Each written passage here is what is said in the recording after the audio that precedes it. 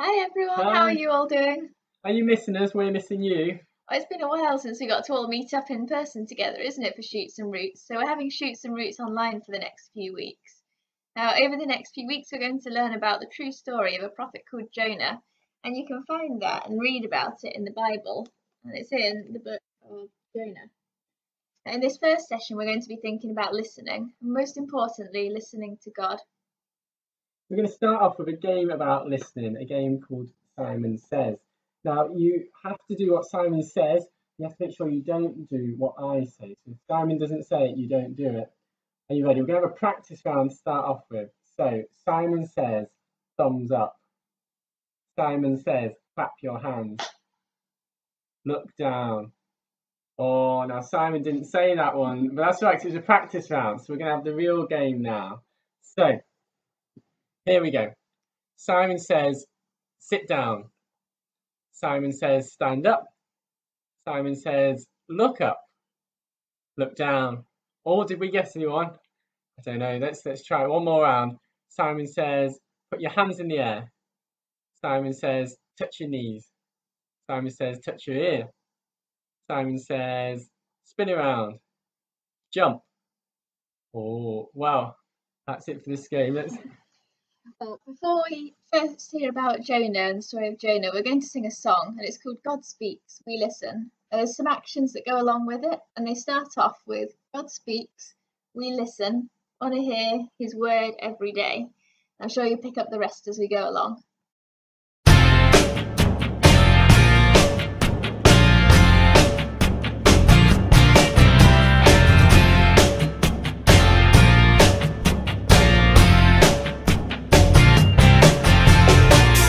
God speaks, we listen, wanna hear His word every day. God speaks, we listen, read the Bible, trust and obey. God speaks, we listen, wanna hear His word every day. God speaks, we listen, read the Bible, trust and obey. No better way to truly know God. No better way to truly know us. No better way to truly know life. 'Cause in the Bible we meet Jesus. God speaks, we listen, wanna hear His word every day. God speaks, we listen, read the Bible, trust and obey. No better way to truly know God. No better way to truly know us. No better way to truly know life. 'Cause in the Bible we meet Jesus. God speaks, we listen, wanna hear His word every day. God speaks, we listen, read the Bible, trust and obey. Read the Bible every day. Read the Bible, trust and obey. Our session today has all been about listening and doing what we've been told to do. And we should, shouldn't we? We should listen to Mummy and Daddy if they tell us to do something. We should do that. And we should do that. If God tells us to do something, we should do that. The thing is that I know I don't always do what I'm supposed to do. I'm sure you don't always do that either. And today's story is about a man just like you and I. He doesn't always do what he's supposed to do. In fact, in this story, God tells him to do something and he does the opposite. His name is Jonah. This is Jonah. And God tells Jonah that he's to go to Nineveh to tell them about the bad things that they've been doing and that God has seen what they've been doing. But Jonah, he decides he's not going to listen to God and do what he says. He decides he's going to get on a boat to run away from God and go all the way up here to a place called Tarshish. And Jonah, he sets off in this boat, and here he is in the boat. And God, because Jonah hasn't listened and he's not done what he's been told to do, God sends a big storm as a punishment. And Jonah, he's asleep in the boat at this point, and the storm's starting, and the boat starts rocking and going and getting all like thrown all over the place, and it's going to break up. And the sailors and the captain, they're really scared of the storm because they don't think they're going to survive the storm. Well, they cast lots and it falls on Jonah. So they go wake up Jonah and they say, "Who are you? What have you done?" And Jonah replies, "I am a Jew. I worship the Lord of heaven and earth, and he is God." And they sailors and the captain, they're like, "Well, what have you done?" Because he explains to them that he's been running away from God because he didn't want to do what God had asked him to. And don't forget, the storm's going at this point. They're all going all over the place. And so Jonah tells them that if they throw him into the sea will become calm and they'll be safe. So they throw him into the sea, and the sea becomes really calm, and the boat just drifts along really calmly.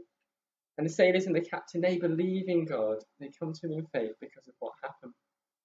Well, Jonah now, you remember where Jonah is? Jonah's now in the sea. He's in all the waves. He's going up and down, and the waters are swirling all over him. He's at risk of drowning. And he feels like he's got no hope. But then as he's at risk of drowning from the waters, he prays to God. And he asks God to save him. In his distress, he cried out to God, and he asked him to save him. What does God do? God sends a big fish that swallows Jonah. And inside the fish, Jonah praises God and says salvation belongs to the Lord. Because if it wasn't for that fish, Jonah would have drowned. He was in the sea. And Jonah's been saved by the fish. God listened to Jonah in his distress. God listened to Jonah's prayer. Well, we said, didn't we, at the start, that you and I are a bit like Jonah. We don't always do what we're supposed to do. Well, there was another man. His name was Jesus, and he always did what he was supposed to do. He always listened to God perfectly. And do you remember how long Jonah was in the fish for? He was in the fish for 3 days and 3 nights. Well, Jesus compares himself to this. When he died on the cross, he spent 3 days and 3 nights in the tomb. And Jesus compares himself to this to say it's like a sign that Jonah was saved from the punishment he deserved when God sent a fish that swallowed him and put him in the sea for 3 days and 3 nights. Well, Jesus died on the cross because of all the ways that we haven't done what we're supposed to do. Jesus did always do those things, but he took the punishment we deserved. And he spent 3 days and 3 nights in the tomb. And afterwards, and this is how we know the sign is true, afterwards Jesus rose from the dead, triumphant. And if we put our trust in him, he'll take the punishment we deserve for not listening and doing what we're supposed to do.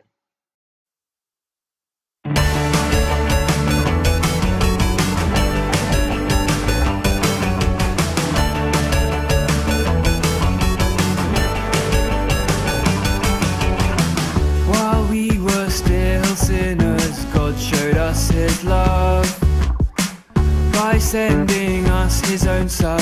Jesus died for us. God showed us his love when Jesus died for us. While we were his enemies, God showed us his love.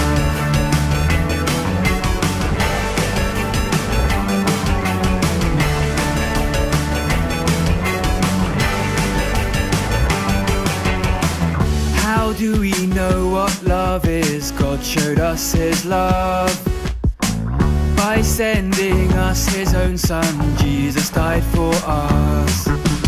God showed us his love when Jesus died for us. While we were his enemies, God showed us his love.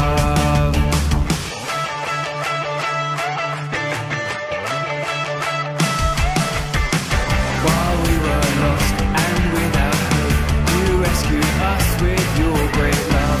While we were lost and without hope, you rescued us with your great love. While we were lost and without hope, you rescued us with your great love. While we were lost and without hope.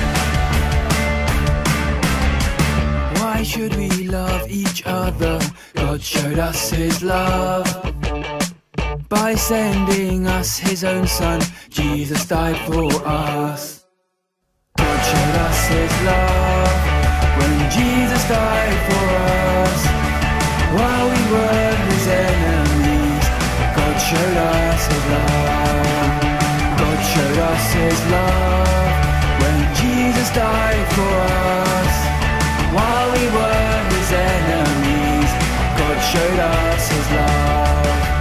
God showed us his love. God showed us his love. That brings us to our quiz. You'll need to press pause after each question is read so you have time to answer before the answer is revealed. Question 1. What book of the Bible are we learning from today?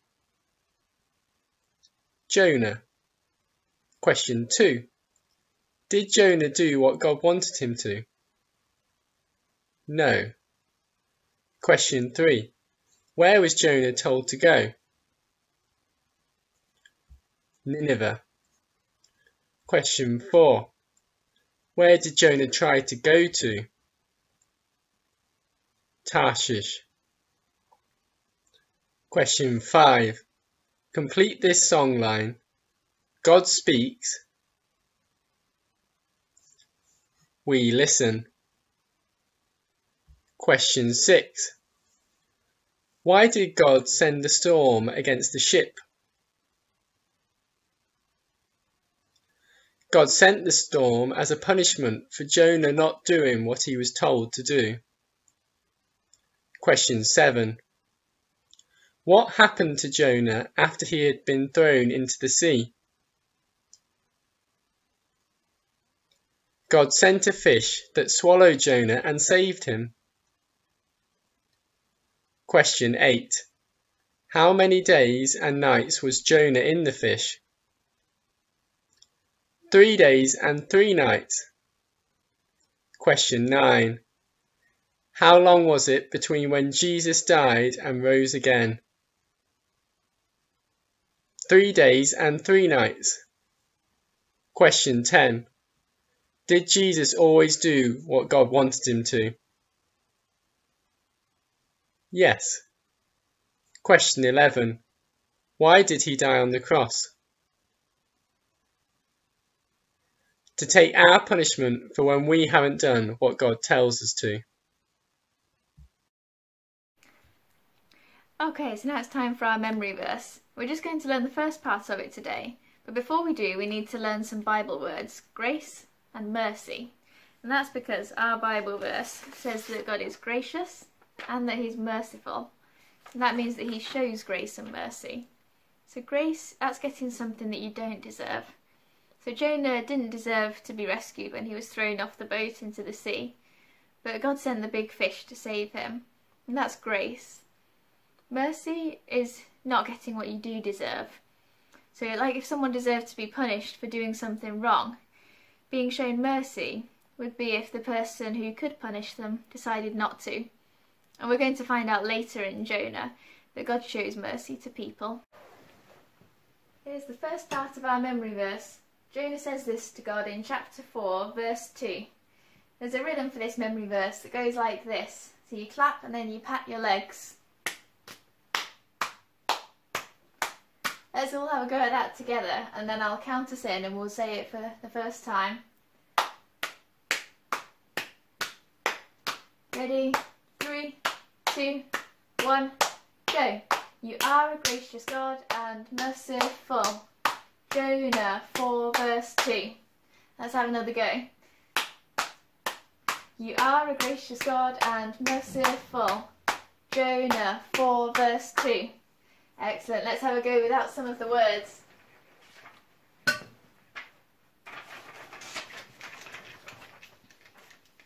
Okay, do you think you can still do it? Let's have another go. You are a gracious God and merciful. Jonah 4 verse 2. Now let's see if we can do it without any words at all.